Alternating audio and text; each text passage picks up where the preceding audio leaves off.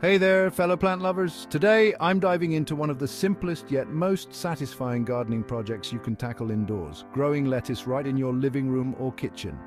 So why grow lettuce indoors? First off, it's incredibly fresh.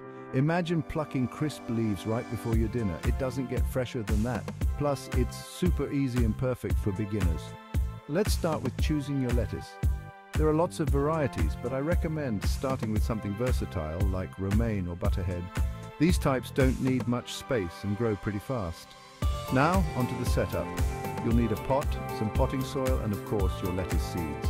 Choose a pot that's at least 8 inches deep to give those roots some room to grow. Make sure it has good drainage because soggy soil is a no-go for lettuce.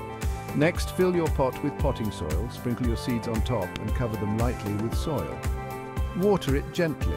Lettuce loves light, so place your pot near a sunny window or under a grow light if you don't get much natural light. Watering is key. Keep the soil moist but not waterlogged. Consistency is your friend here. If the top inch of soil feels dry, it's time to water. In about 2 to 4 weeks, you should see your lettuce starting to take shape. Once they're a few inches tall, you can start harvesting the outer leaves. The great part, lettuce keeps growing back, so you can enjoy a steady supply from just one pot. A quick tip before I wrap up: if you notice any yellowing leaves, trim them off to keep your plant healthy and encourage more growth. And there you have it. Simple, right? Indoor lettuce farming is a fantastic way to keep fresh greens in your diet and add a bit of green to your living space. Give it a try and let me know how it goes. Happy gardening!